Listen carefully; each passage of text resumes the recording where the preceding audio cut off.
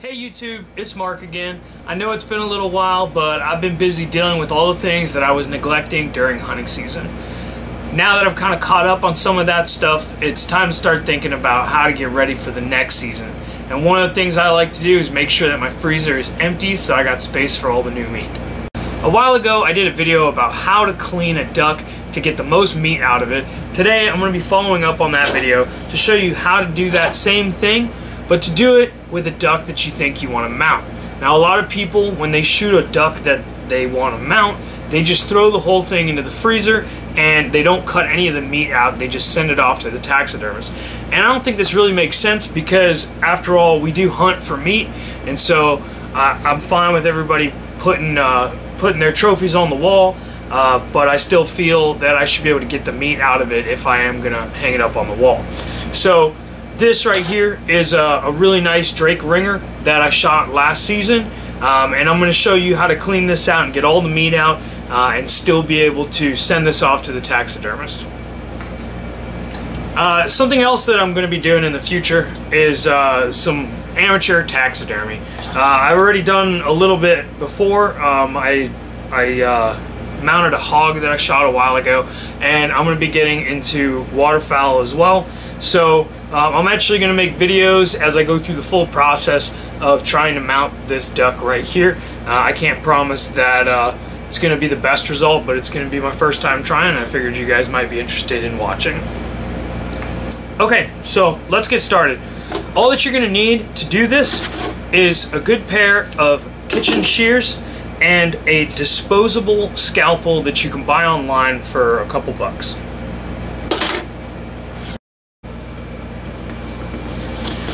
Okay, so just like with any duck that you're cleaning, the first thing that we're going to do is we're going to find the breastplate and we're going to make an incision using the scalpel.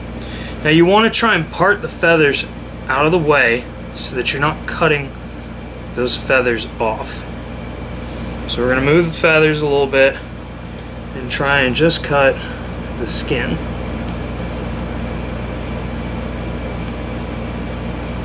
And as you go down, move the feathers out of the way.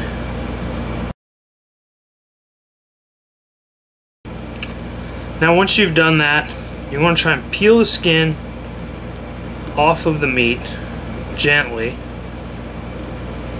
And with these diver ducks, it's usually a little more difficult because they stick, the skin sticks to the breasts a little more than puddle ducks. So the beginning can be kind of a pain in the butt, but once you get it going, it starts to peel off a lot easier.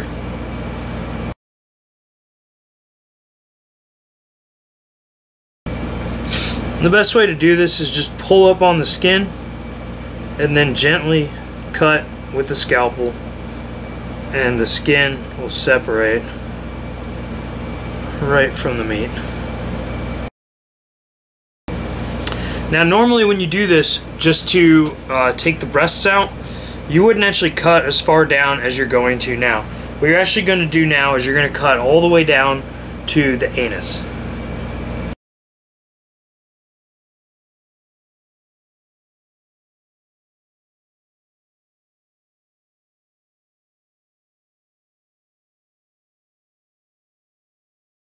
So you're going to keep working your way around the body cavity, and as you get towards the back, it gets a little bit harder to move the skin off, so you definitely have to be cutting at this point.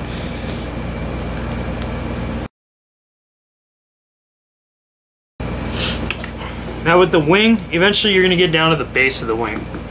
What we're going to do with that is we're actually just going to sever the joint. So you're going to cut with your scalpel right through the muscle where it joins up, and you're going to take your kitchen shears and you're going to get around the bone and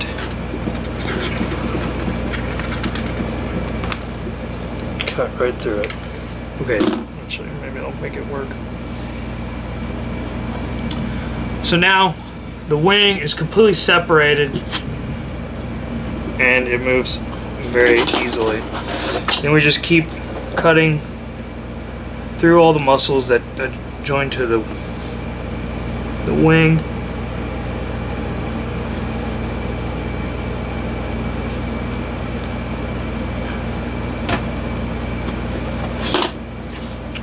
And then we're going to do the same thing on the other side.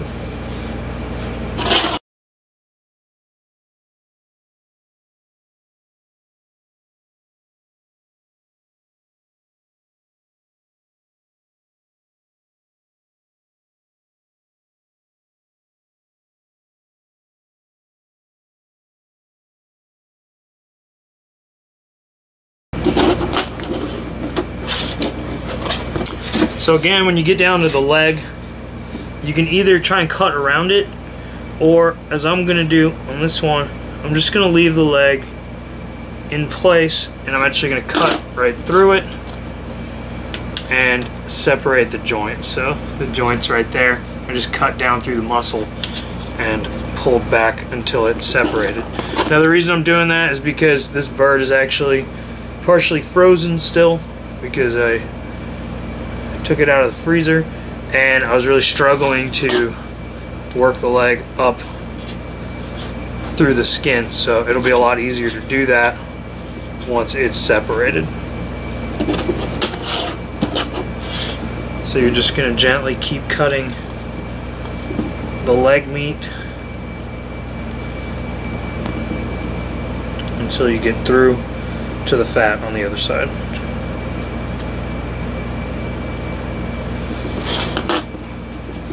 And now the goal is to get around the body so that you can basically get your fingers underneath and through the backside of the body. Now sometimes the body can be really hard to get around, so it helps to just start down at the tail. And so here you can see the anus is right here, and if you peel the skin back a little bit further than the anus, you can feel where the tail feathers end. So we're going to cut a little bit past the anus.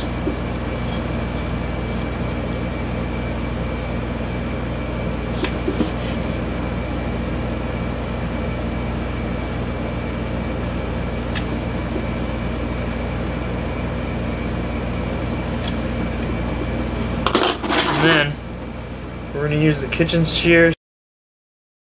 We're going to go right through. You can tell where to cut because the whole tail will move as one, because the tail feathers are quite stiff. So where that pivoting point is where you want to cut. Cut right through and separate the vertebra right there.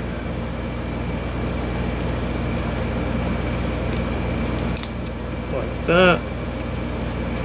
So once you've separated the vertebra, you can take your knife and start working through and around the backside of the body like this. Now once you get to this point, it's pretty easy. You just hold it by the tail and let the weight of the body pull itself down as you separate it from the skin.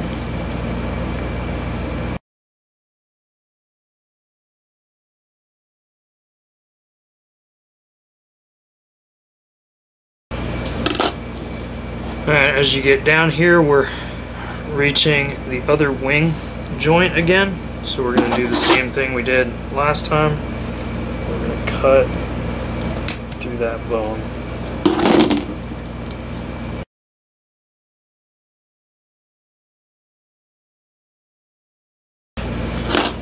So now we have the whole body of the duck separated, and all that remains is the neck.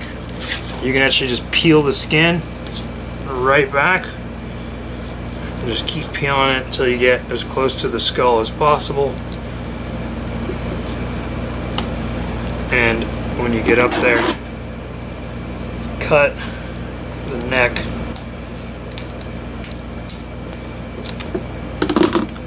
just like that.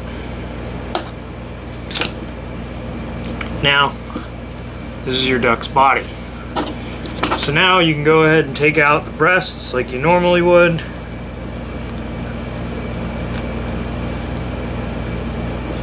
And you can see in detail how to do this on the other video that I made.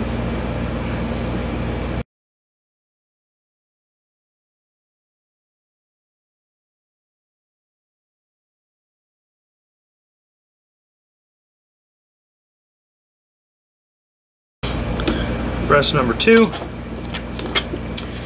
and then we can get up into the body cavity right here, making a neat little incision.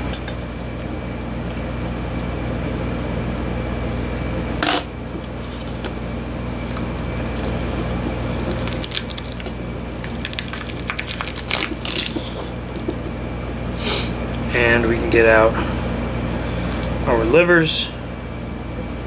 I'm actually going to leave this liver behind because it looks like it got shot and it's got a pretty bad hematoma. So, but here's the gizzard. Cut that out.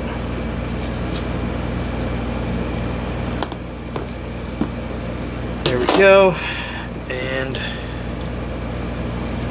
keep in mind this is all frozen right now, so it's kind of hard to get to it. But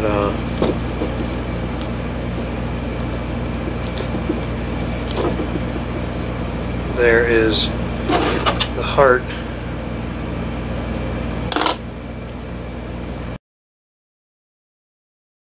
So now I've got my meat taken care of, and I have my duck still perfectly intact and ready to be sent to the taxidermist. Not to mention that this takes up a lot less space in your freezer, so you're ready to go for next season if you don't decide to send this off right away. The last thing that you need to do is come back here to the tail, and there's a gland here called the CDC gland, and it produces an oil that these birds use to keep their feathers being water repellent. And if you don't remove this gland, the mount will eventually start to get really oily from the oils that are inside of it, and it'll leak out. So what you want to do is carve down around this gland, and you'll see it looks like 2 little eggs.